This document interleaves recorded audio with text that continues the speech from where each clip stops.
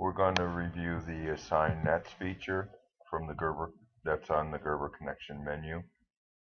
Assign Nets allows you to use raw Gerber files and then create the netlist information. Basically, the software will follow the trace runs and connect the component and pins to a particular net on the trace. So when you have raw Gerber files, essentially the first thing you want to do is make the components for the board. So we would highlight the component, make the component,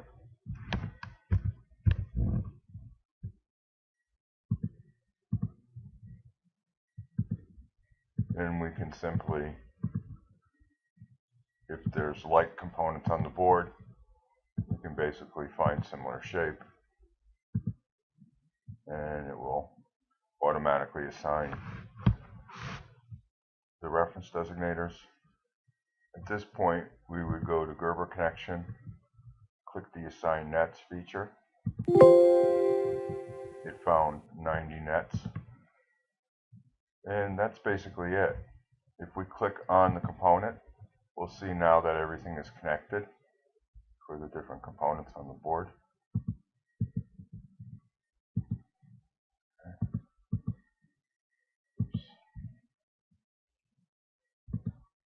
Etc. Okay. And also now we can use the schematic feature in the software to follow the net trace runs around the board.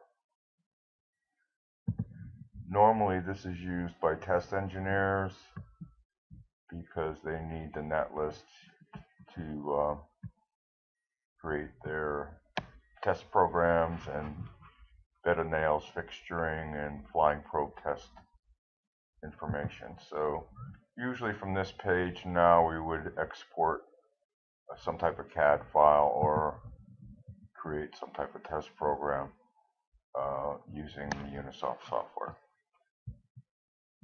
There's also a manual entry function for the netlist if you have issues using your Gerber data. Thank you.